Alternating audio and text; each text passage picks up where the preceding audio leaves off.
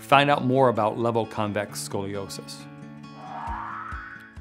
When we talk about a normal anatomy of a spine, the first thing is that we know the front of the spine should be completely straight. And from the side view, we should have curves from the neck to the mid-back to the low back. And these curves from the side are designed to accept forces down on the spine, make the spine flexible, distribute stress. They're considered the natural curves. The cervical and the lumbar are called lordoses because they're facing to the front, and the thoracic spine is facing to the back, which is called a kyphosis. When healthy curves are lost, these normal side view healthy curves, these curves can be displaced into the frontal view where we start getting curves in this direction. And that is what we call a scoliosis. And when we have scoliosis, it affects the biomechanics of the spine in such a way that these curves can distribute themselves and they can cause more problems. By definition, a scoliosis is an abnormal curvature of the spine from the front, a sideways curvature with some counter rotation of 10 degrees or greater. If it's 10 degrees or less, it's not considered scoliosis.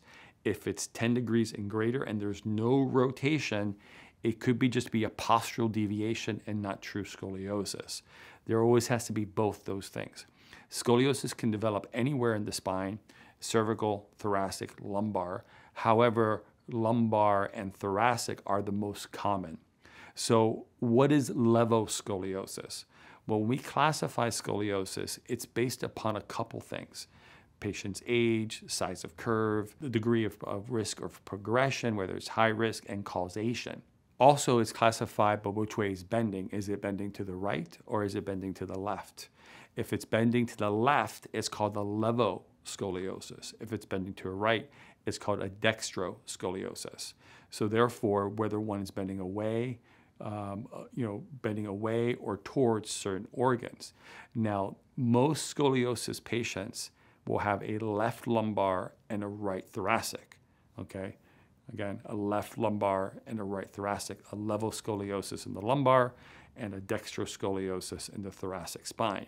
So levoconvex scoliosis is basically saying that the spine is going to the left side and the convex side, the outer edge, is going to the left, okay? And the concavity is on the inside of that, right? So every scoliosis has a convex side and a concavity. Well, the convex side will be going to the left side in a levoscoliosis. Now, in the levoscoliosis that's in the thoracic spine, that means the outer edge is going to the left side as opposed to the right. Now, why is a levoconvex scoliosis in the thoracic spine considered atypical? Because we tend to see more association with an underlying pathology, meaning like a neuromuscular condition like Arnold-Chiari syndrome, a searing, some type of pathology within the spinal cord. There could be a congenital malformation causing it to go that way. Degenerative diseases or degenerative parts of the spine can cause it to go in the opposite direction, and normally some type of trauma. Now, just because you're diagnosed with a levoscoliosis in the thoracic spine doesn't mean it's untreatable. Atypical doesn't mean untreatable. It just means that we have to treat it differently, meaning we have to treat things in reverse in some cases, and sometimes they're more complicated.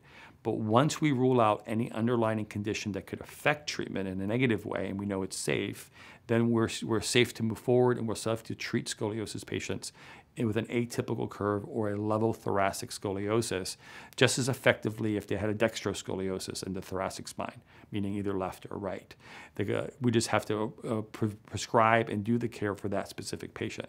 So what type of condition you have, whether it's a levoscoliosis or a dextroscoliosis in the thoracic or lumbar spine, we can normally treat the scoliosis, and being proactive towards your scoliosis is always the best choice because we know scoliosis progresses over time and we can progress rapidly over growth. So here at Scoliosis Reduction Center, we first of all try to, if we see an opposite curve, a curve that bends to the left in the thoracic spine, we find, number one, is there any underlying condition? If there isn't, then we definitely craft a very comprehensive treatment program to manage and reduce the scoliosis to get the very best results.